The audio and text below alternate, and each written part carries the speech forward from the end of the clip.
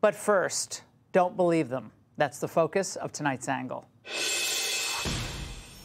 Now, this is the lovely caravan. Doesn't it sound fun, making its way through Mexico to our southern border? Thousands more to add to the millions Biden and Mayorkas have already waved into the United States.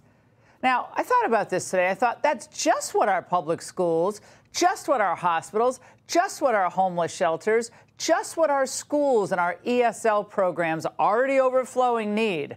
More people with more problems. If you hadn't noticed, look around you. We're all full up with problems.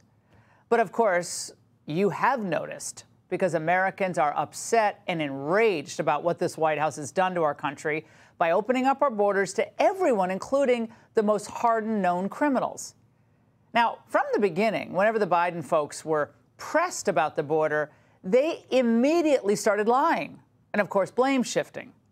Now, first, you remember, it wasn't a crisis at all, said our border czarina. Well, thank you, Kamala. Then it was all President Trump's fault for not agreeing to support what was in the end a bogus immigration bill that would have kept the flow coming. Now, all along, they were lying. They were so desperate to flood the country with undocumented Democrats and cheap workers for their donors that the White House completely misread the electorate. Now, with our own eyes, we Americans have seen the damage that the Biden border policy has done to our communities. Yet the administration and its minions claimed consistently that the president did not have the power to stop it. It is false to say that President Biden has the necessary authority to secure the border. The president is trying to make it very clear no executive action would have that effect. We laughed out loud every time we heard it because we don't believe everyone is stupid. And obviously, the Trump administration did figure out how to secure the border and make Mexico part of the solution. We've come to an understanding with respect to how those coming to the United States to seek asylum can remain in Mexico during the time of the pendency of their claim. That was such a great time.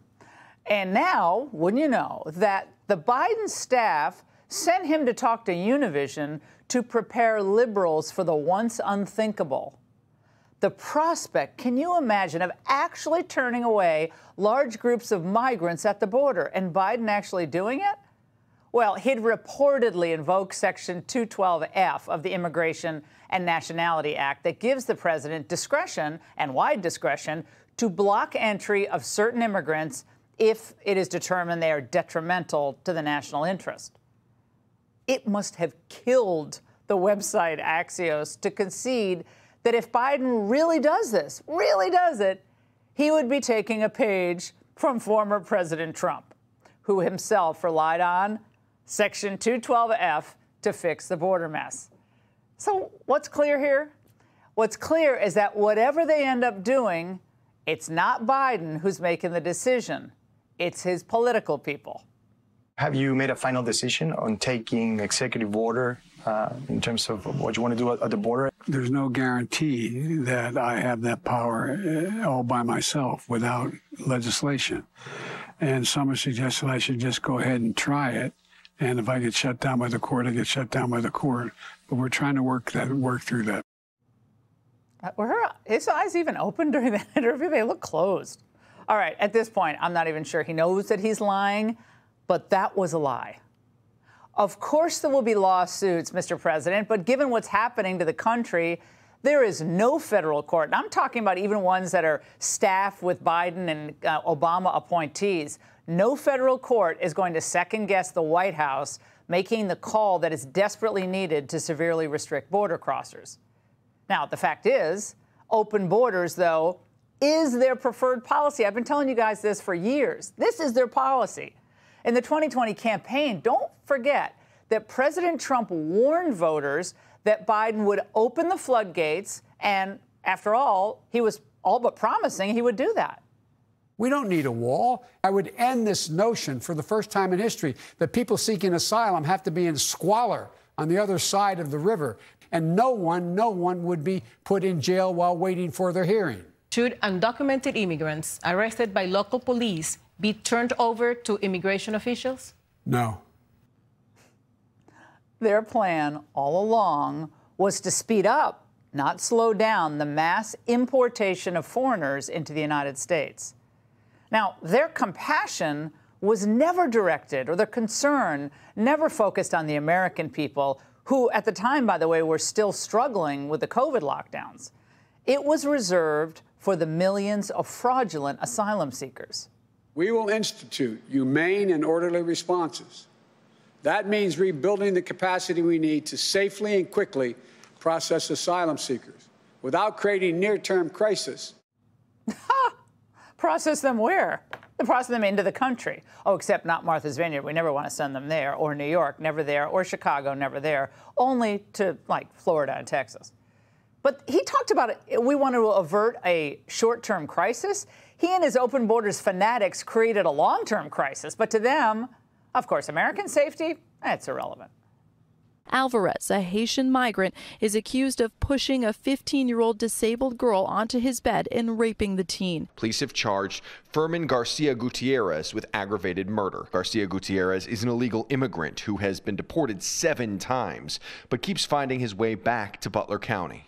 Irvin Giovanni Alfaro Lopez was arrested earlier this week on several sex offense charges.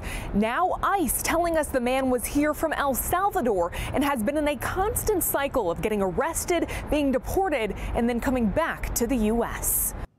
But is he registered to vote? No, just kidding, kind of. Again, never forget that the Biden White House does not care about these tragedies until it begins to hurt them politically. And boy, it is hurting them now. But they're generally unfazed about the issue. So unfazed that they don't even bother knowing the real numbers. How many gotaways have there been since President Biden took office? Congresswoman, I will provide that data to you. I don't have the number. He said it. By the way, that was today. He's been in there for, what, 3 years? He still doesn't know. Isn't it his job to know the numbers? If this bunch does anything on the border, winning in November will be their only motivation. They're not doing it because it's the right thing to do or they want to protect the country. It's because they want to protect their power. And if, heaven forbid, Joe Biden is reelected, I can't even think about it, but if he is, his DHS, I promise you, will simply return to the catch and release policy of the past 3 years. It's only one presidential candidate in this race with any credibility, with any track record, a proven track record, of putting America first at the border. And also, of course, in his economic and his foreign policy as well. And that's Donald Trump. And that's The Angle. Hey, Sean Hannity here. Hey, click here to subscribe to Fox News YouTube page and catch our hottest interviews and most compelling analysis. You will not get it anywhere else.